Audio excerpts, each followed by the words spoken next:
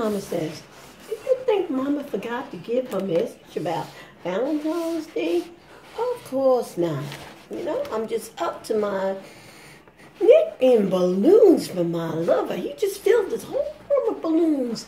I'm trying to stay above it. But Valentine's Day is one day of the year. It should be all year. I mean, why just celebrate your love on Valentine's Day? You celebrate your love today, and tomorrow you stab him in the back. Or you kick him in the back. Or you tell him off, or you curse, or you do something. Valentine's Day is supposed to be for love and romance. For young lovers and for the old ones who walk down the street holding hands. Valentine's Day is a day that should be every day.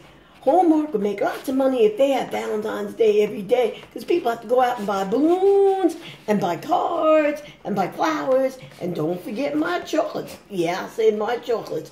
But I like the little candy hearts too. I sit and read every single one in a bag. Get me the big bag, the 5-pound bag, 10-pound bag, because it won't last long. But love is very important. Love is about respect and faith and trust. Love is having the best friend that you share everything with, that you could trust them. That's what love is about. Love is knowing that when you walk out the door, you can't wait to get back to that person. Or when you go to sleep, you can't wait to see if that person's lying next to you the next day.